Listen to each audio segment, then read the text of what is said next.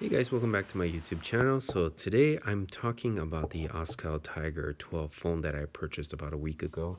And so the version that I bought was a 12 gigabyte version. They do have another variation. I do not remember what the other variation is. It's just for the RAM, not so much the storage. So, or maybe it was with the storage. I believe you can get it with 126. Anyways, so this is their website here, and this is what their features are. And I'm going to go through what I noticed versus what is listed on the website. If you guys are interested, the website, you could just easily search for Oscal, and you could click on the Tiger 12. They also have a Tiger 10, and you can look at that, see if that's something that you're interested in, or if you're just interested in knowing about this phone. I got this phone off of AliExpress. I paid $130. It's very cheap, and it's not comparable to any kind of Samsung phone or any kind of Apple phone out there. It is a very, very, very basic budget phone. So, um, like I said, this is our website, and I'm going to go through the phone itself. So this is the phone here. This cover was provided with the company, and behind the cover here I got the Cloudweight Gray. It's more like a blue to me. It doesn't really look gray at all. So this is what the phone looks like. It's very simple. You have two cameras on the back, you have your flash, you have your focus point there, you have your speaker, your USB-C, your microphone, and the headphone jack. So the speaker is a mono sound. It only comes out of this speaker. There's nothing at the top like how other phones have it. You have your front facing camera there. You have your volumes up and down and your fingerprint sensor. So the phone on the fingerprint sensor is very responsive. And as you can see here, I unlocked it right away just by pressing that. So the screen itself is also very responsive. It claims that it has 120 hertz, and I believe that is probably accurate. So the phone, I haven't had any real issues using the phone. The phone here, when I purchased it, the thing that made me a bit concerned was that when I looked online, I didn't realize it when I purchased it. It claims that it operates off of bands 1357, some numbers and some numbers. So what did that mean for me was that I used T-Mobile. Well, actually I use Mint Mobile, which is a branch of T-Mobile, which uses the bands of the ones that were missing when I purchased it. So the seller claims that this was a global phone and I wouldn't have any issues, and it turns out to be very true. So if you guys are looking at purchasing this, it will work. One thing is the cell phone signal here in my home in this location in general is pretty bad. Typically I was using, well, prior to this I was using the iPhone that I had, and I was getting about 1 bar signal, and I'm getting 2 bars now, as you can see, and it is capable of still obtaining the 4G signal here. And that's actually pretty good, because even my home internet, I'm using the old, well, I shouldn't say old, but I'm still using that T-Mobile internet. I actually carried it over when I moved here. So the signal for the T-Mobile internet, it's very spotty, and I haven't had any issues when I'm using the internet through the phone. So the phone is only capable of 4G. It's not capable even 4G LTE. So that's one thing to be aware of. So it is only 4G. The speeds though, it's decent. I mean, I haven't had any real issues. I mean, when I'm at work, the thing is, the internet, it's not very good anyways, because I'm living in a very, very remote area, and the signal, it's better than when I had it with the iPhone with the same SIM card in there. So the iPhone that I'm using is an older one too, so it is kind of sort of comparable in that sense. So the Wi-Fi that is connected with this phone, the Wi-Fi, it's not Wi-Fi 6, and you can see that there is no 6 there because it doesn't even have Wi-Fi 6. The Wi-Fi that it's using is an old-fashioned Wi-Fi. I can't remember what is the exact model of the Wi-Fi that is provided in the phone, but it's not the Wi-Fi 6, and it's not even that second version that came in between Wi-Fi 6 and the original. So it's using the original Wi-Fi.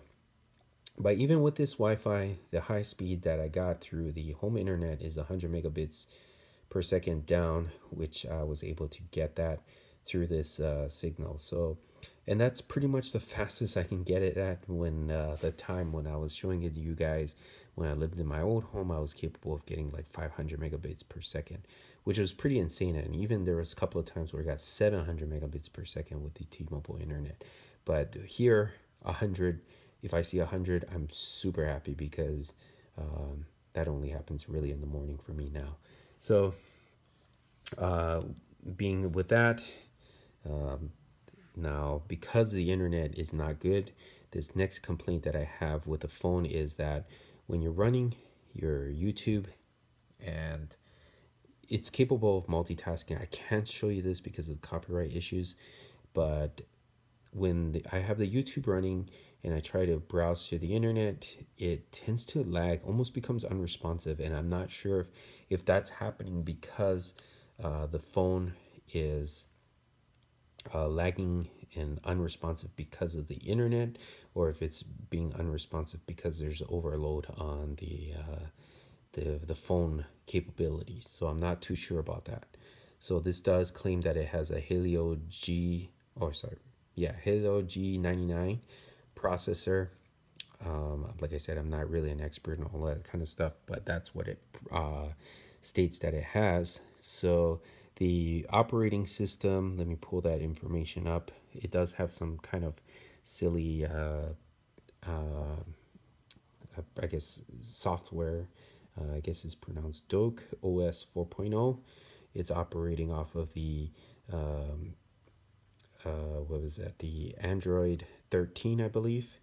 So if that's another thing that you guys are interested in, you're capable of expanding it and see. So it's claiming that you can expand it for another 12 gigabytes, but this thing is claiming that it is only expandable for another 6 gigabytes. So who is right, who is wrong? So that's where some of the things, like I said, it's not lining up. The battery life, it claims it has 5,000 milliamp hours. I gotta say though, I only need to charge the phone once a day, but then pretty much every phone that I've had, when it's new, I only need to charge it once a day. So after about 6 months of usage, I'll be charging these phones, or even my old phone, like 2-3 times a day. So I'm not too like, I guess, promising on the battery life. Pretty much every Android phone that I've owned, I burnt the batteries. The last phone that I had, the Poco phone, I burnt it.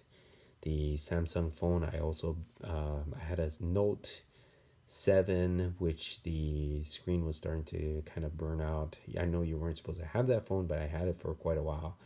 I had a Note 4, which also burnt, and I had a Note 3, which also burnt. So the usage that I use the phone is actually quite a bit. And so that's why we'll see how long this thing can last. But I do not intend to use this phone as a regular daily phone forever. So this is going to be a phone that I will use until I can get my hands on a better phone.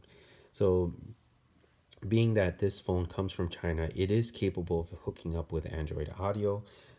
I'm using that Play AI box. So I don't actually plug it in directly into the car, but it is working through that Play AI box that I have on my car.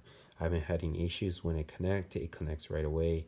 And so that there is no issues there. The Bluetooth also, I haven't had any real issues. It's not using the newest Bluetooth either, I believe. I can't remember what number it's operating off of, but it's not using the Bluetooth. Let me just check if they have the features here. I don't think they tell you what the features of the Bluetooth is. So anyways, it doesn't have the newest features. And like I said, you have to keep reminding yourself about the price that you paid through the for the quality of what you're getting. So the camera here, it's okay. I wouldn't say it's the best camera, but it's clear enough So it's capable of doing 4 times the zoom, and I'm gonna kind of show you that. Oops, I believe it has to be in the picture. So it's capable of doing 4 times the zoom, and then that's pretty much it. So at 4 times, it's actually still okay. The picture quality doesn't really distort that bad. And for the sorry, the video quality, what you can do is you can do up to 2K. You have your full HD and your HD. So also the video quality is the same pretty much with the camera quality. The camera quality, what the issue is with the camera is that, so when you're in bright daylight or in a good lighting situation, the actual pictures come out very nice. And kind of like what the website was saying, when they're showing off their photos, they're showing off their photos in the daylight. But when you have your photos under a low light or kind of dim light, picture quality comes out pretty darn bad. So the picture, when you take the photo through the dark, and this issue is also with the front-facing camera. It doesn't matter what time of day it is. You're going to have this issue, and the issue is that you have almost as though like there's a matte covering on the photo. So the photo will come out as though there's kind of like a weird fuzzy looking cover to the image. And so I would not recommend using this phone to take selfie videos and posting it online. It would look quite bad, as well as taking night photos and using that as a night camera. It also will not look very good. But again, like I said, the price, you got to think about that. The price is fairly cheap. You're going to get a decent picture quality in the daylight, so that's kind of the trade-off. The other problem is that there is no real camera stabilization, so when you're taking videos, you're going to see it shake even the slightest bit. So unless you got that steady palm or whatever it is to hold the camera very still, otherwise you can actually see the image vibrating. Even I'm holding it, at least in my mind, I'm holding it firm, but it's not. It's still shaking. So that's another thing there. Another thing that is annoying me with the phone is that the phone, even the slightest bit of touch on the side like this with your thumb, it will activate either swiping it or activating an app that's in the region. So that can get very annoying. It's very sensitive to the touch. And like I said, just a slight little touch. Let's see if I can demonstrate it here. Slight little touch, and you see that it actually flicked the screen to pull up all the apps. So and it didn't even seem like I pulled the screen up. So it operates kind of like the newer iPhones. It doesn't have a back button. I believe you can change that in the settings though, but I have it set this way. It scrolls left and right. If you want to go back, you just kind of swipe it left. You want to go forward, you swipe it that way. So that's the way that works. And I guess it's all right. That's not really an issue there. And other than that, I didn't really have any issues. The calls are fine. It is capable of doing Wi-Fi calling if your company provides it. If you call through whatever person, you are capable of doing Wi-Fi calling with this. So that's a plus there. And I haven't had any real issues with drop calls or miss incoming calls or anything like that. It works all fine. Bluetooth, like I said, works fine. Alarms work fine. Google Maps work fine. Everything has been working okay. The only real issues, like I said, is multitasking. And there was one other issue that I did, and that could have been something that just spontaneously happened. But when I had a poor internet connection, I had to actually reboot the phone in order to get a better internet connection to come back. But that was a one-time incident, and that could have just been something that also is because of where I'm living right now. So other than that, I haven't had any real problems. Everything's very smooth. And I could recommend this phone for the price that you're paying. You're not really going to get much of a phone for $100. And this, like I said, is going to be a temporary phone. I am happy that everything works fine. If you're kind of like me in my situation right now, internet is not really the best. The camera, you hardly ever really use it. You play games. I've played a couple of games on here, like Streets of Rage. I can kind of demonstrate that. I don't know if it's going to give me into any kind of trouble, but this is the Streets of Rage game here. Turn down the volume just in case. The volume quality it's loud enough actually. So as you see here, you can just kind of play that there. Just play as whoever, and you won't really get any lag with the game itself. So let's see if I can get some gameplay going. And so there you go. It is decent, but Streets of Rage, like I said, it's not a heavy load on the game. I haven't had any issues with overheating either. But like I said, it's also new. So, but a lot of phones that I had, when I connected to the Bluetooth setting, the phone will tend to get hot in that time. So I haven't had any issues there, at least not as of yet. But it's also pretty cold in my area right now, so I can't really say that that's the you know, like the end result. It may actually heat up while it's in the summer. Maybe I can update you guys. If you guys are interested, you can just leave a comment when the time comes around summer, and I can tell you guys what the status is at that point.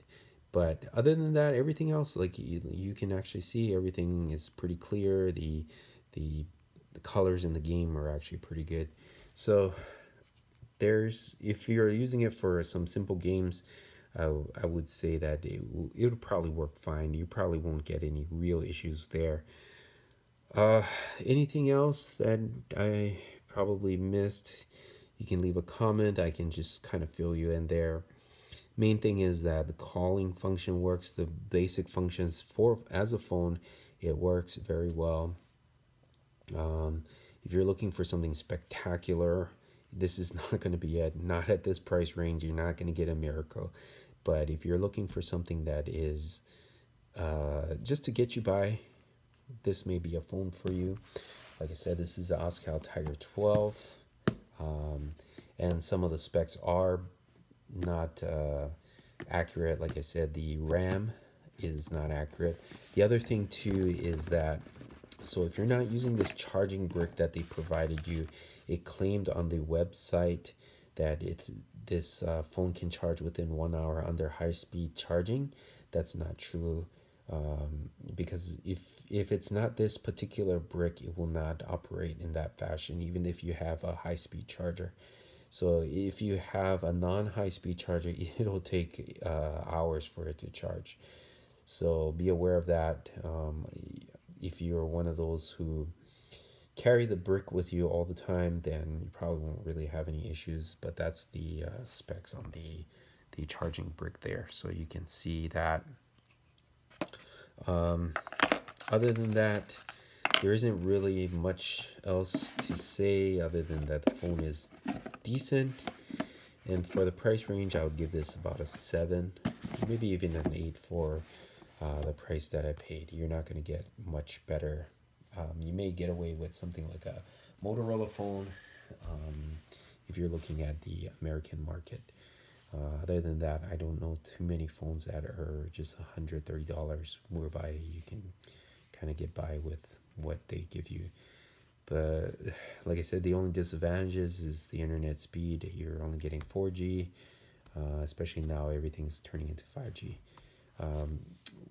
And like I said, again, if you have any questions, comments, leave them down below.